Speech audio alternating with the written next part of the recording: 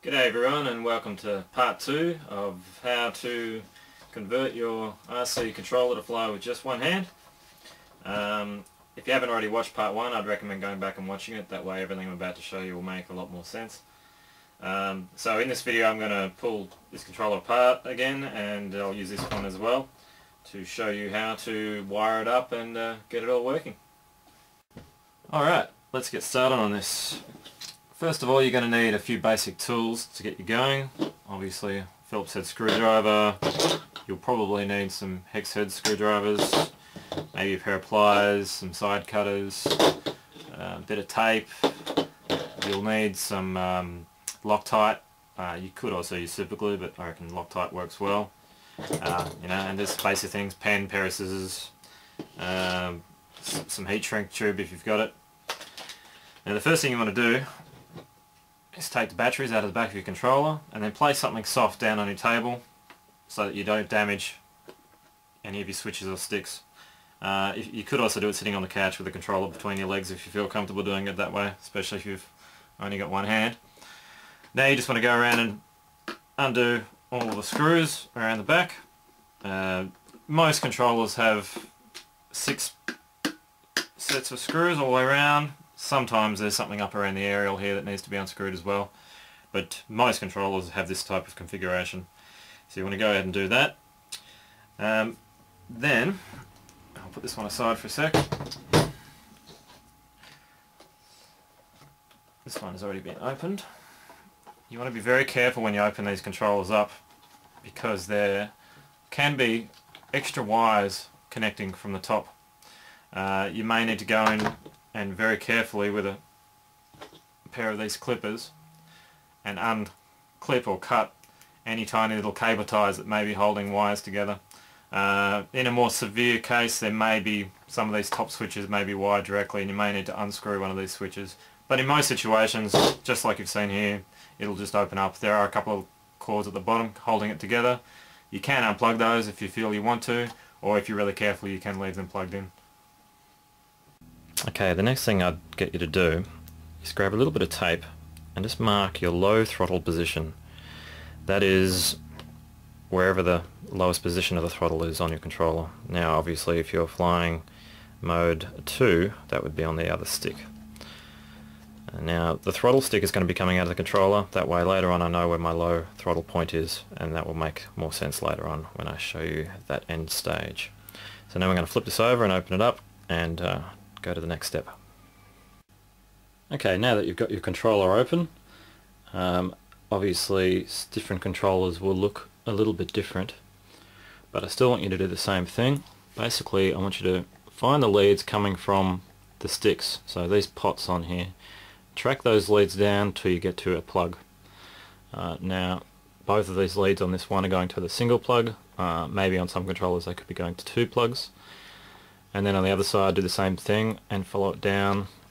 There's another plug in there. Obviously you'll still have your stick in here, so you'll be able to track those leads. Now if you're flying a mode 1 controller, I want you to go and unplug both of those. So unplug the plugs for both sticks, so for all 4 pots. If you're flying mode 2, you only need to unplug the one coming from the 2 leads coming from your throttle, which would be this one over here. So you'll be unplugging this plug and leaving this one in place. Now on some controllers these leads might be hidden underneath a bit of circuitry, so you may need to undo a couple of little screws and flip that over so that you can gain access. One other thing that can be worth doing before you pull these out is either writing down or making note of where these plugs came from. You could use a coloured texter, a different colour for each plug, and mark it on the plug and then a bit further down on the board, just so you remember where that came from. And also take your time getting them out. They can be a bit tricky. Sometimes using a little tiny screwdriver like this to help pry them out can be useful, or getting the use of somebody with another hand. And yeah, so just take your time. And yeah, as I said, if you're flying mode 1, unplug both of these. And if you're flying mode 2, just unplug the 2 leads coming from your throttle. And then temporarily put it back together, flip it back over, ready for the next step. Alright, now that either one of those or both of those are unplugged, like you can see here, I want you to put your controller back together like this, just temporarily, and unscrew the screws the 4 screws around here on the throttle. Now if you're mode 2, it will be this one over here. So go ahead and undo those and then open up the controller again, and that will come back out and you'll have the whole unit out like this. Okay, now what you're going to do is grab the servo extension lead, just a standard servo extension lead, about 30 centimeters long, and cut that in half.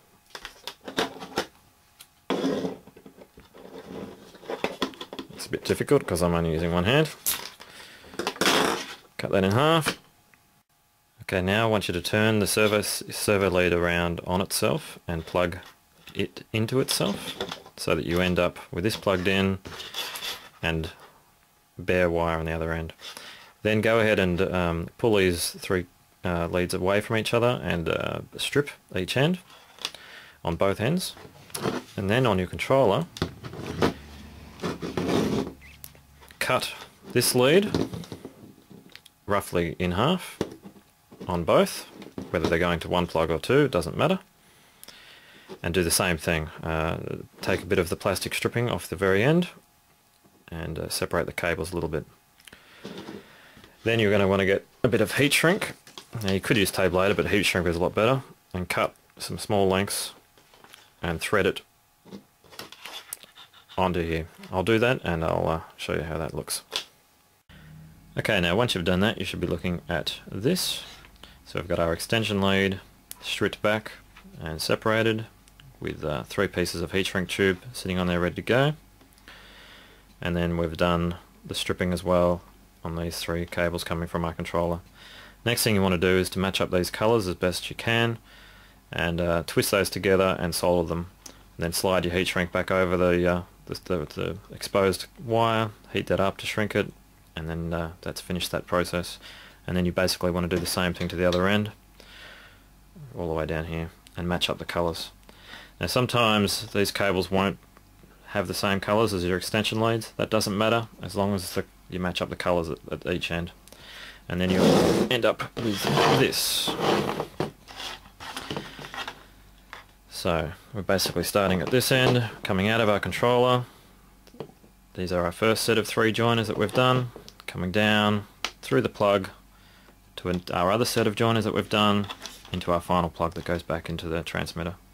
So all we've effectively done is extended the length of the lead coming from the stick to the transmitter, but we've also got some plugs in the middle here which are important, and we'll get to that shortly. Now the next thing I want you to do is to label these. This here is a mode 1 controller, so it is throttle and aileron. If it was a mode 2 controller, this would be rudder instead of aileron. Now if you're not sure which lead is which, you just have to look at the pops on here. So in this direction you've got throttle and it's lined up over here, so that lead coming out of that pop is for the throttle, and then you've got another one on this side for this direction, so the leads coming out of this one are for your rudder or aileron depending on your mode. The only other thing I want you to do at this stage for this is to grab a little cable tie or something similar and attach the cables to the bottom of the stick here, just making sure that when you move your stick in all directions that there's enough wire so the wire doesn't foul anyway. And then we're ready to go on to the next step. Okay, now the next step may get a little bit confusing, so bear with me and I'll try to make as much sense as I possibly can.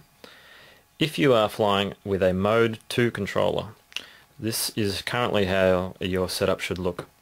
You've got your one stick still in here and your empty hole here. Now if you're flying right-handed, it stays like it is. If you're flying left-handed, you'll need to unscrew the 4 screws on the front side of this and swap it over to this hole. Bear in mind that we're looking at this from the other way around. So this is actually the side for the flying right-handed, and this is the side for flying left-handed. Now that you've done that, I'll get you to grab your lead off your other controller, unplug it from the stick, and plug it back in where it came from. Plug it back into there, and then throw these extenders out the hole. So they're sitting out of the hole like that. Once you've done that, you can close up the controller and you're ready for the next stage. Okay, now if you are a mode 1 flyer like I am, you will have not put this back in yet. Both of them will be sitting out like this, both extended, ready to go. I'll get you to grab the controller that is not the throttle and put it back into your controller. And now if it's on this side, it means you'll be flying with your right hand, and if you get it on this side, you'll be flying with your left hand. As I said, once again, bear in mind we're looking from behind, not in front.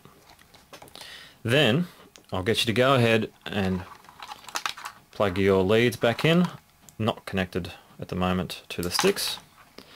So that one goes there. Now just take your time with doing this. There's no need to rush it. You don't want to break your controller. Bear in mind too, if you're using a brand new transmitter, it may still be under warranty and you may be voiding that by doing this. So just bear that in mind. Okay, so on this one we've got our throttle and our aileron. Now you want to take the throttle and stick that out the hole.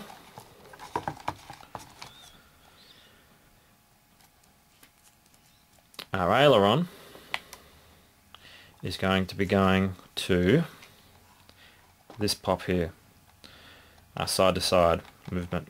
So we're going to follow that lead out to this plug. Now this is a bit tricky one-handed, so bear with me.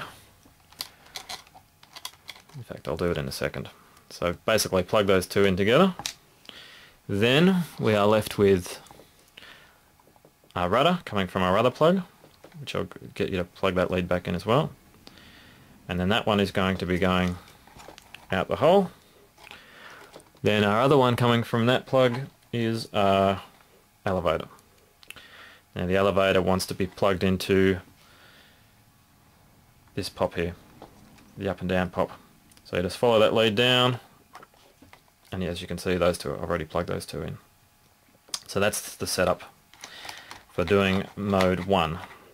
Now that that's all done, you can put the controller back together and flip it back over, ready for the next step.